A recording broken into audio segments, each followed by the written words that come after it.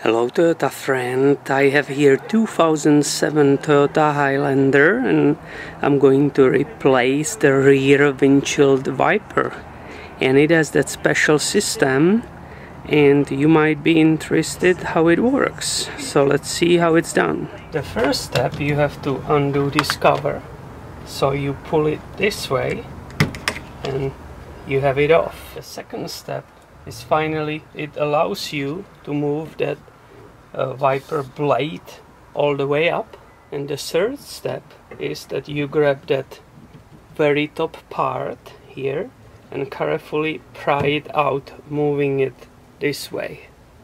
And as you can see, the entire arm is off. And to install it, you basically go opposite, so you bring this arm all the way in and click it inside, so now it's nicely holding.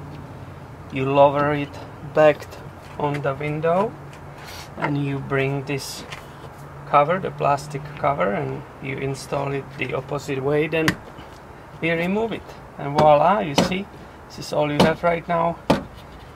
You have brand new windshield wiper on the rear of the car installed. Thank you for watching and stay tuned because many videos are coming very soon. Have a nice day.